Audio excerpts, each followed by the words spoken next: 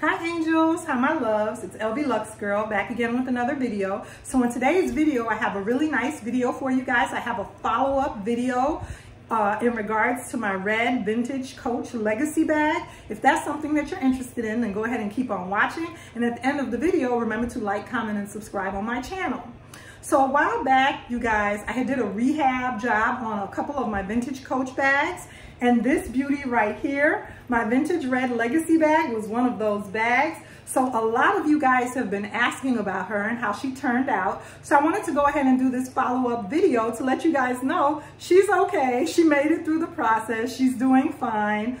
So here she is, completely rehabbed and restored. And the main thing that I want to tell you about your vintage red bags, any vintage red bag, my legacy, but any vintage red bag, I mentioned this in a prior video, but I want to mention it again in case you missed it. Any vintage red Coach bag that you purchase, try to get the best one in the best condition possible. Because when you rehab a vintage Coach bag, a red one, you have to use a little bit more precaution than when you're rehabbing another vintage Coach bag of another color. Like the black and the brown bags can take a lot more, but the red ones, you want to be very careful with the red ones because you don't want to lose any of the dye in the red ones, because the dye, excuse me, the dye is what gives them their beautiful color. So you don't want to lose any of that color. So you have to be very careful with the red ones. You don't want to, let them use too much of that dye. And then also you have to be careful with them when you're wearing them because they have so much red dye in them.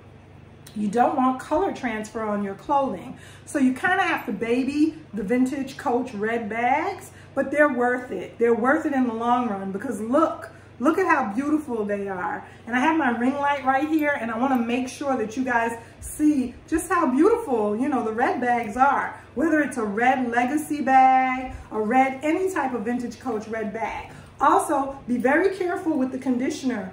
I don't put conditioner over my whole bag. Most of the time, normally, the middle of the bag doesn't need conditioner. I normally just put it on the edges, on the corners, because the corner is where you're gonna get that edge wear. You're not gonna get it all over the bag. So mostly that's where I put my conditioner, on the edges, because that's where it's gonna be the most thirsty. That's the part of the skin, because that's what leather is, it's skin. When you think about it, that's where it's gonna have the most drying. So let me go ahead and I'm gonna pull my other phone up here because I wanna show you the picture of what the bag looked like. Excuse me. I wanna show you what the bag looked like initially. Okay.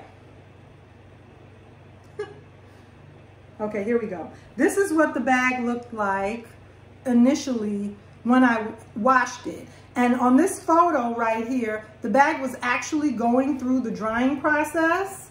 It was going through the drying process. So when I showed you guys the bag was still wet and it was still damp. So it was still darkened. It was still darkened.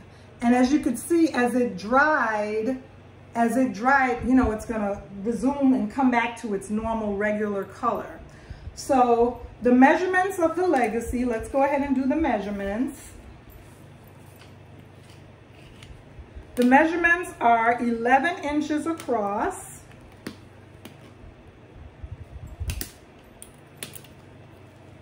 10 inches tall, 10 inches tall, and about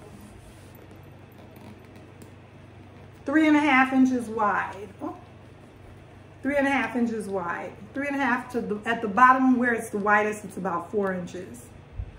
So that was a little bit awkward the way I was holding it, but I just wanted to make sure I went ahead and gave you guys the measurements.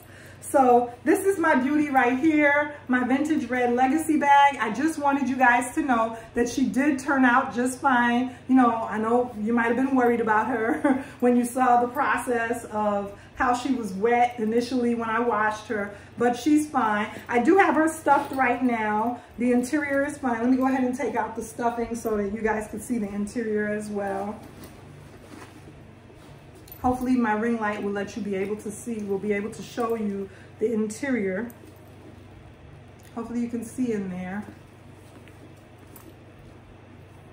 Sometimes it's kind of hard to see the interior of the bags. Okay, there you go. But she is fine. And don't, you know, I don't want to, if you think that, you know, the process that I did when you saw in my prior video, if that looks invasive or rough, or if it's something that you don't want to do, then don't do it. You know, maybe you might want to take your bag someplace to have it professionally restored. And, you know, because I don't ever want you to damage your bag or do anything to your bag. So if you can't handle the job, it's okay. You know, if you purchase a bag in any color, a vintage Coach bag, whether it's black, brown, red, and if you think it's too big of a job for you, then maybe you need to take it somewhere or to someone else that knows how to do it. You know, but if you can do it on your own, then go ahead. I wash them fully. Somebody else might not be comfortable with washing them fully. You might just want to wipe them out, you know. But for me, it is a pre-loved bag and it's leather and I feel like it could take it. I've purchased from Fashion File pre-loved. Now, they don't sell vintage Coach on Fashion File. But when I purchase my Louis Vuitton bags or a Gucci bag or whatever from Fashion File, I try to purchase one that's good enough so that I don't have to do an invasive cleaning process on it. If I do purchase it, I still, when I get it, even if it's clean, I still put that bag, that Gucci bag or that Louis Vuitton bag through my own cleaning process at home. I may not fully wash it like a Coach, but I still clean it. So, you know, whenever you're buying a pre-loved bag off the pre-loved market, you have to clean it. You know, you're taking on a bag that used to be owned by someone else. And, you know, other people, some people aren't as neat. There might not be a germaphobe like you with their bag. So you have to clean it, you guys. So, you know, with the vintage Coach bags, you have to go ahead and clean them. And the red color is so beautiful. All I would say is in regard to the red bag, when you purchase it, purchase one that is in very, very good condition so that when you do clean it, you don't have to do such an invasive, intrusive cleaning process on your red bag. Now, the black vintage Coach bags, they can take an intrusive cleaning process. You can scrub on them a little harder. It doesn't matter if they lose a little bit of color, they're black, they're gonna be okay. But the red ones, you really don't wanna lose any of the gorgeous red, vibrant color on the bag. Okay, you guys, so I want you to remember to like, comment, and subscribe on my channel. However, I do want to ask you to do me a favor in the comment section down below. I'm going to be voting on the name of my mannequin. Now, I have 3 names in mind. I've chosen 3 names that I'm thinking of naming my mannequin, and I'd like for you to go ahead and help me select the name of my mannequin, you guys. So I'm going to put the name, tell you guys the 3 names, and go ahead and vote in the comment section below and let me know what name you want to choose for me to name her, okay? So the first name is gonna be Reina. Reina is the name of a queen. It's a queen's name and it's in Spain, okay? And I want you, Reina, my mom had a sister named Reina, R-E-I-N-A. My mom had a sister named Reina, and I think it's a beautiful name, and it's the name of a queen. So should I name my mannequin Reina? The second name is gonna be Victoria. Victoria is also the name of a queen. So I want you guys to tell me, do you think I should name my mannequin Victoria? Let me know, put it in the comment section below. And the last name, you guys, that I want to know if you guys think I should name my mannequin is Elizabeth. Do you guys think I should name my mannequin Elizabeth? So help me name my mannequin, you guys. Let me know if you want her name to be Queen Victoria, Queen Elizabeth, or Queen Reina. Comment in the comment section below, and I'll see you soon in another video. Remember to like, comment, and subscribe.